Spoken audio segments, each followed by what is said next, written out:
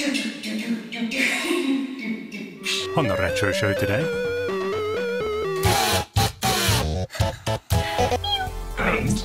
Hi.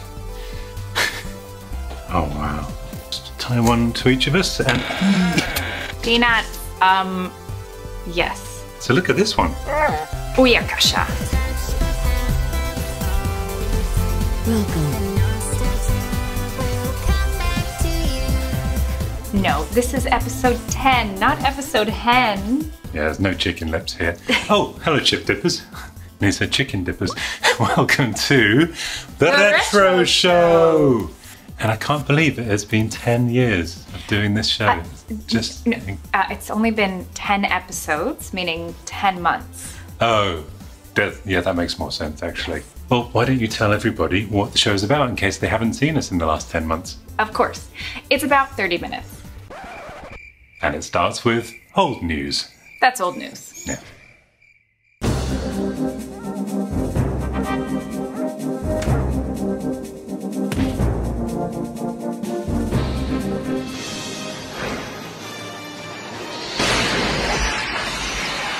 We have to say Happy New Year to all of you. We're very glad that you enjoyed our Christmas special. If you missed it, watch it next Christmas. Or just now. Yeah. After this. Well, we'll have been going 20 years by then. That's pretty cool. Months. Oh, months, sorry, I keep forgetting. But thank you BTTF car, which stands for Biff Tannen. Biff Tannen, the car, activates retro. I can't beat that.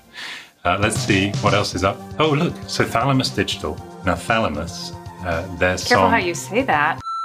Thalamus are famous, probably most famous now for Thala Music, which was the song that accompanied Sanction on the Commodore 64. I actually played it in the Nostalgia episode as one of those nostalgic songs. So they were around back in the 80s, and they're still around today, which I love. And they said, you asked for C64 games on the Nintendo Switch? I don't remember asking. Did you ask? I did, but I asked Santa, so I don't know how they got it. Oh, that makes sense. Probably will be Sanction for the Switch. Just call it Switchium. Great minds again. So next up, Emu VR. It's not a virtual reality bird. Isn't emu a bird? It's a flightless. The emu? Yes, Yeah. it's a smaller version of an ostrich. They lay green eggs, and I previously pronounced it emu, and... Emu. I know. Like a cat. Mew. That's it. You love cats, huh? Well, Emu VR is now available in beta for the Oculus Quest 2 and PCs and plenty of other VR things. But what is it, you ask? Set the scene. 1984. You come home from school. You throw your backpack on the bed. And you head over to your NES, which loads cartridges this way, not this way. Turn on your old CRT TV. You pick up your cartridge, and what do you do to it?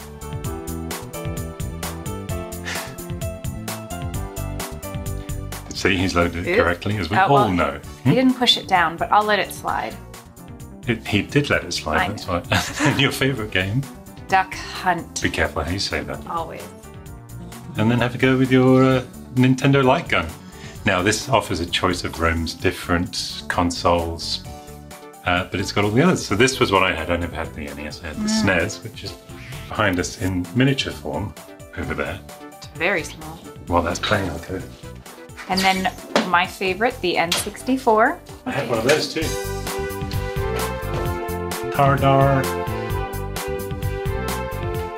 GameCube, etc., etc. As she goes to her bed, I have a long-term plan. I don't know if anyone from this team is watching, but I would love to recreate my childhood bedroom with the Commodore 64 in VR and then step inside it and take you guys with me in some kind of 360 video way. Because as you know, I did the 3D renderings with Paul Kitching, not of my kitchen, but of that bedroom. So yeah, converting those into this and actually be able to step inside, that would be the next step, literally. Speaking of next steps,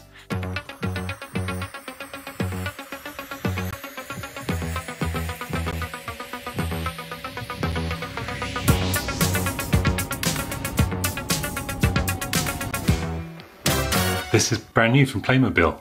It's the full kit, and it's got, look, Michael, Devon, Miles, that's Devon and Bonnie. Yeah, no, April for some reason. Here's Oh my the gosh. inside. It's even got the little dot matrix printer, and no AC. probably no AC. It's hard to put air conditioning in these cars apparently because the dash covers where all the vents were. And if you push it, I think it probably goes. Wow, wow. Oh, that's better. I've been working on that. And next up, the end. So that was it for Old news. Right, that's old news.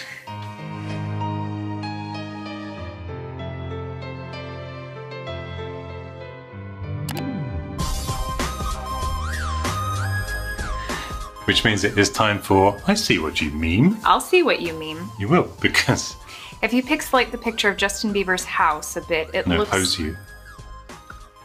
If you pixelate the picture of Justin Bieber's Hose You a bit, it looks like it's from the 1999 strategy game. So you know what game they're talking about? I don't know the name, but I did play... SimCity. This isn't like regular SimCity. Which one is that from? This looks like Windows 95 SimCity or something. So I used to love playing The Sims, and I think that's why my generation loves Animal Crossing so much, because it's just a much more simplified yet complicated version of The Sims. Why did the animal cross the road? To meep boop ma. What's that mean? That's how they talk. Oh, the Animal Crossings. Yes. If anyone doesn't know the answer to the age-old question, let us know below. But sorry, continue. My favorite version was Sim Tower, and that was my favorite one. I liked Sim Towel. I cleaned up on that game. So, next up. The correct way to hold an N60 for controller. You were speaking of N64. I was. Dual Dock Sense. Speaking of controllers.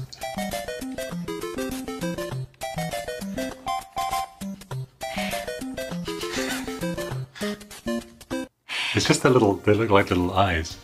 I have to say, out of all of the puppy Fractics, the most needy one is this one. And if I'm playing, I mean, I can easily just like me. Well, should we see if we can recreate it?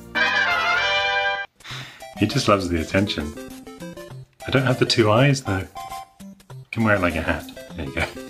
Beep, boop, boop, boop, boop, boop, boop, boop, boop. Oh, poor little baby. Look how happy he is though. He is very happy. Okay, well, I guess we'll just carry on like this.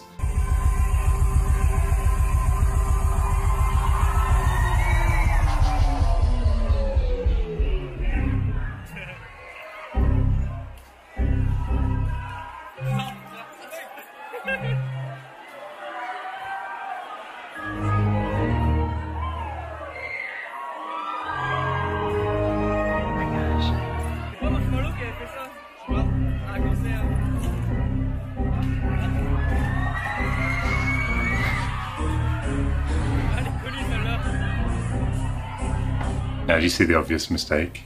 That's not how ours crashed. Wasn't it XP? They showed little windows on top of the blue screen, Yeah. but the blue screen is MS-DOS. Yeah. So there's no windows that No. could pop up. Yeah. But nice effort. I love the concept there. Last up. Ah yes, my favorite CPU, the Penguin 4. So the listing says, Computer Tower HP with Penguin 4 processor and Windows XP. This is a good computer and has 2 DVD-R. All I have to say is this still available? Penguin. Penguins. And last up, can you make it work? Battle your way through the driver updates and registry edits on your quest to defeat the dreaded blue screen of death. See what we did there, tying everything into that other clip. That would be a horrifying arcade game. Actually, shudder at the thought. Yeah, it takes me back and I'm just like, yeah. He seems happy though. Good luck to him. And if you can't get it working, maybe a new PCB starting at $5 will help from PCB Way! Because as we all know, PCB stands for Pretend Crashing Blue Screen, doesn't it? I feel like he originally was leaning in front of a washing machine. Do you know what I mean? Like his pose is like, this isn't that bad. What a tool. in that toolbox. It's quite big.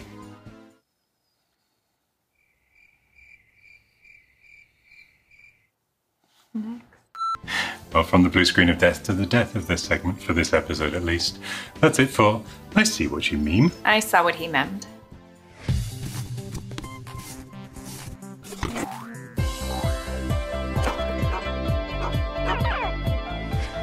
Oh no, indeed, because it's not really bad news. I'm only doing one unboxing today because this in here is from Fleabay. It is the printer that I had as a kid on my Commodore Amiga. I don't think I ever had it on the Commodore 64. I've been trying to find it for years, the exact model in working order. It should be a Seikosha SP1200 AI. Can you do an Ali G? Booyakasha. Can't do the snap. Easy now, respect. So, should I do the whole thing as Ali G? No. Let's open the box.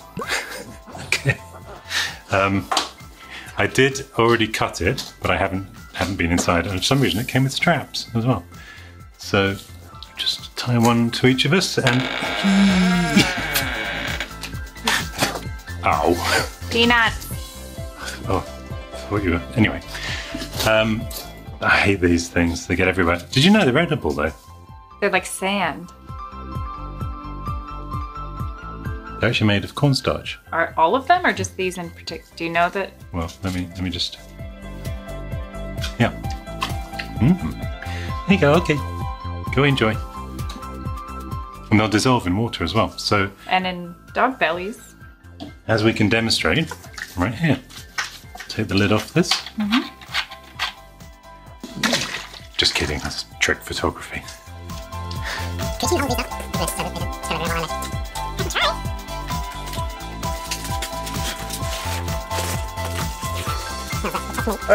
Okay.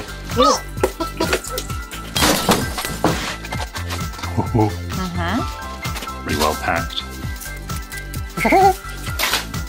Oh, it's in really good condition. You can tell which part of it was in the shade versus what was in the sun. Yeah. Oh wow.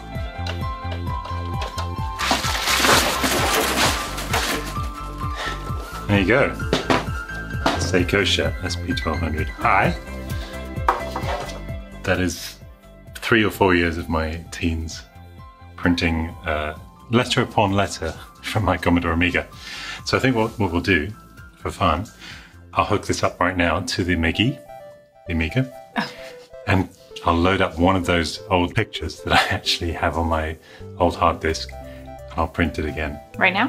Right now. Ready? Yeah. Set? Yeah. Go! Okay, let's go. Welcome.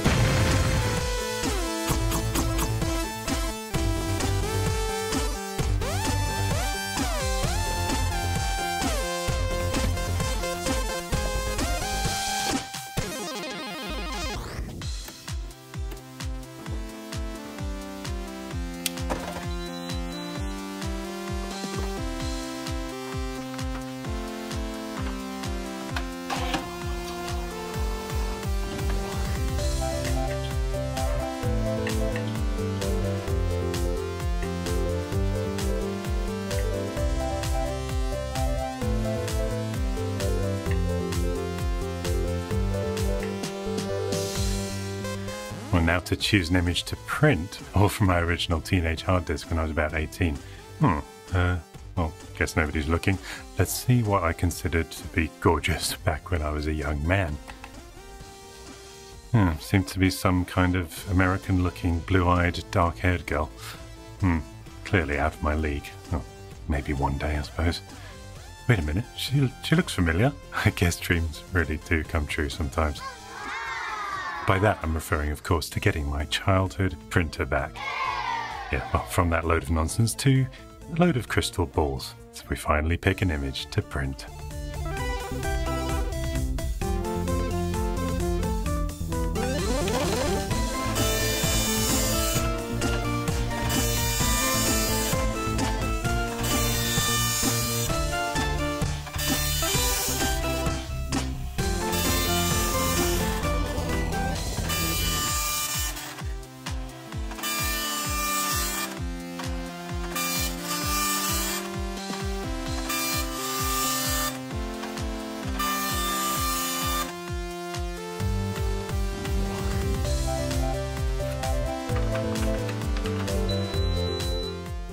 whilst I'm really pleased that everything about this printer worked, and worked the way that I remembered it worked, I think we can probably agree that it at least needs a new ribbon.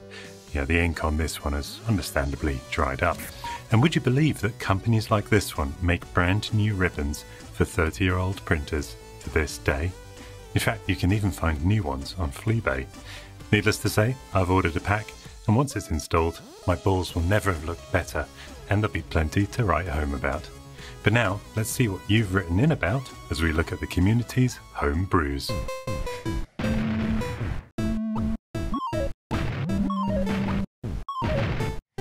It is time for Homebrews. And first up, this is from Kim Tezcan, friend of the channel. Has featured a lot of things in a lot of our videos. Has made these 8-bit sabers. I made a conceptual study to combine the plastic design of 3 8-bit consoles, which are the Atari 2600, the Commodore 64, and the Nintendo Entertainment System. Here they are. I love this. Yes. The NES one is my favorite because that was my console. Obviously, I'll go for the Commodore 64 one. Obviously. And look at this. Look at the detail. Do you want to see my lightsaber? That's what she said. Sure. So she's going to be our new co-presenter while Leofractic's away. So look at this one.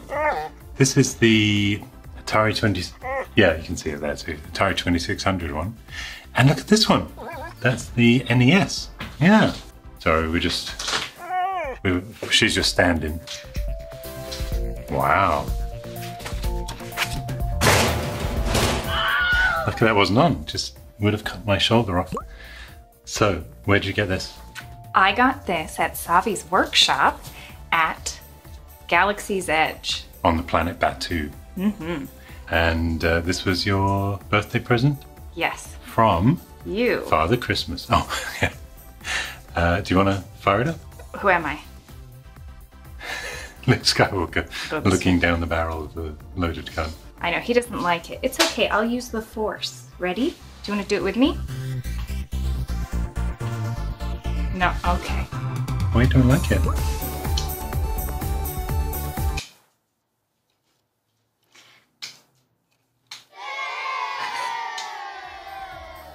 I think Leofractic II has used his mind control because he's scared of it to make it not work. I have a picture of me in front of the Millennium Falcon.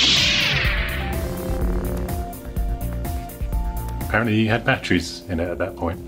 Batu wreath. Batu wreath.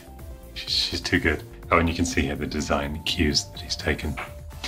Moving on. This is from Andreas Matur, and he started designing his own retro computer case. This is 3D printed. Can you tell there's a seam down the middle? Yeah. You seam. What I mean? I seem what you're pointing out. This obviously is Commander X16 flavored, and his hope is that one day the X16C, which is going to be the 3rd generation of that, will be able to go inside here. That's the more Raspberry Pi sized one.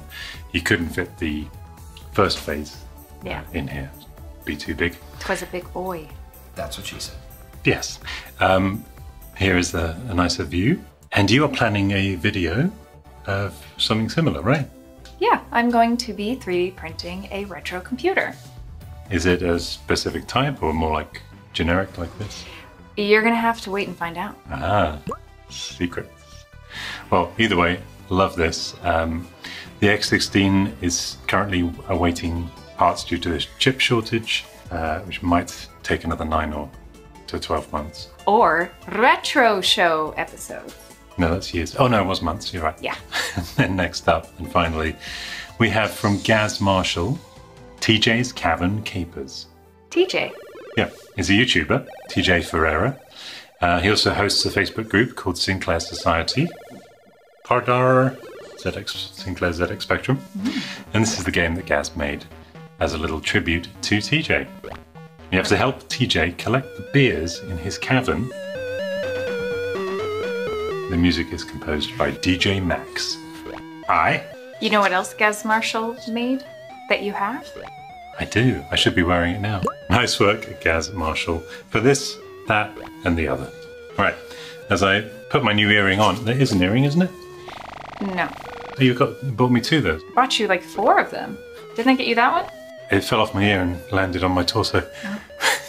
Goodbye, TJ. Goodbye, TJ. And move on to the final segment. Would you like a nice, delicious bowl of nostalgia flakes?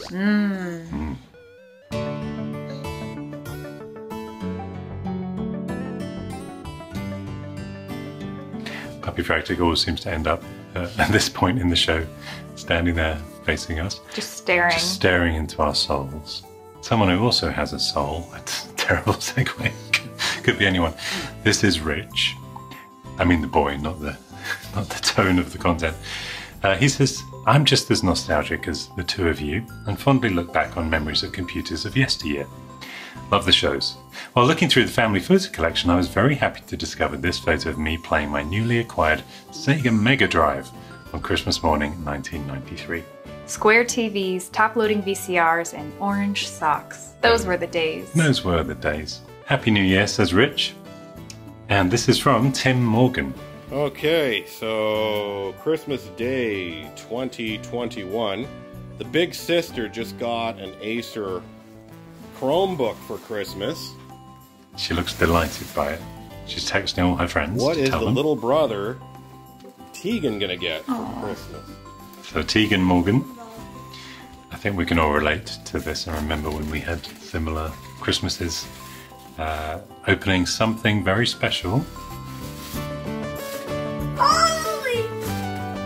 Holy! Thanks! Open it, let's see what it is. But we were going to have to bleep something out then. Oh, that's that I see. Okay. 40 years later, This is Tegan? kids still It's a opening big Commodore boy. It's 64s. a thick boy. See, it's a big boy. What is it? What's the name? Commodore 64. I will bring it. Not right now, not right now. Tegan dies this set up at his house. That's why he got you the But, screen. exactly, but he did get to open it. And here's Tim and Tegan. And that's Tim with his C64C, And Tegan has the bread bin. the bread bin. Father and son. Yeah. He's got he's looking cool, got his sunglasses, his Maxi and his joystick. And the program seems to say 10 print Chris. Oh no.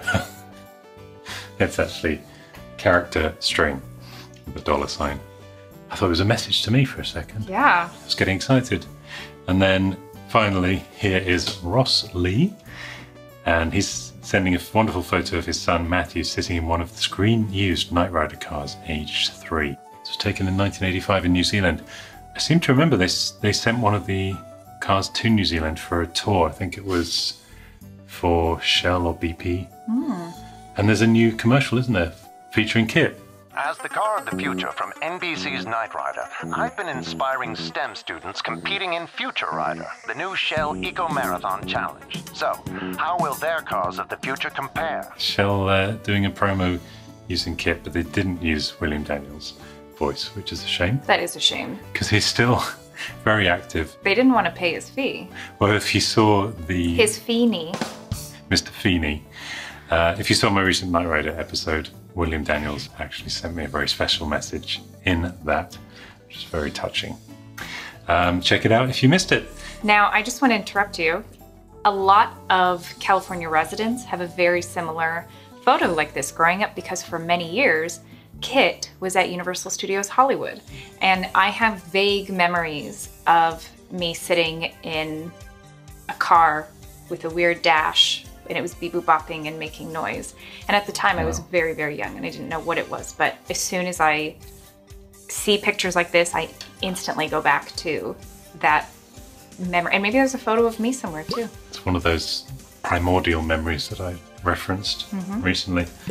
Yeah, and of course there's even more special because it was filmed at those same studios. It was. So they didn't have to drive the car very far to put it on display when the show got axed.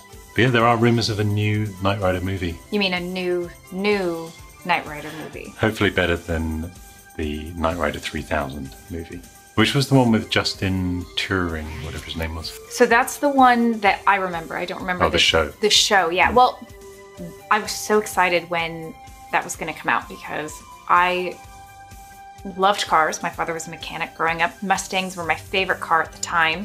So to have this really cool car show with my favorite car, and I wasn't so butthurt that it wasn't a Firebird, because it ended up being my favorite car, but it didn't do very well. And it got the axe also. It did. I think they did 2 seasons as well. The pilot was really good and showed a lot of promise, and then episode 2 or 3, I was like, okay, no thank you. I've said this many times to many people, and I'll say it again in case any of the producers that are making the new movie are watching. If K.I.T.T is not a black Trans Am Firebird and doesn't look like K.I.T.T, nothing's going to succeed. Knight Rider. K.I.T.T's got to look like K.I.T. I'll say that until the day they make the movie correctly. And if you guys want to use any of my footage from the recent episode, I think I could work that out as well. What if they made it a Tesla? It's got to be K.I.T. Just, you know, because you're making a Tesla. Although I'm turning my Tesla into K.I.T, as far as sitting down and watching a show. The movie magic, they can figure it out. And it's got to be David. David Hasselhoff's got to be in there in some prominent form as well. He had the rights to make the movie for several years, and he said he couldn't get a bite, like nobody was interested. It's impressive how nobody cares and nobody's interested, and all of a sudden Shell and Playmobil and it keeps popping up, and retro recipes and all these. Yeah. It keeps popping up, and it will continue to. It was just that cool. Anyway, that brings us to the end of our show. As we drive off into the sunset, we just want to thank you for watching. Subscribe and support below, and cheerio! Cheerio! I'm feeling wet in my eyes.